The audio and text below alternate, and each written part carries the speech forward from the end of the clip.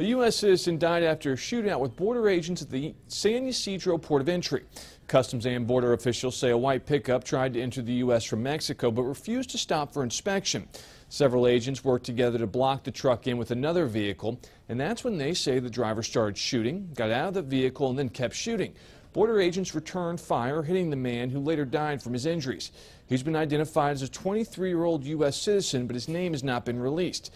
No border agents were injured in the shooting. The San Ysidro port of entry was temporarily shut down, but has since reopened. Matt Yurus, CBS LA.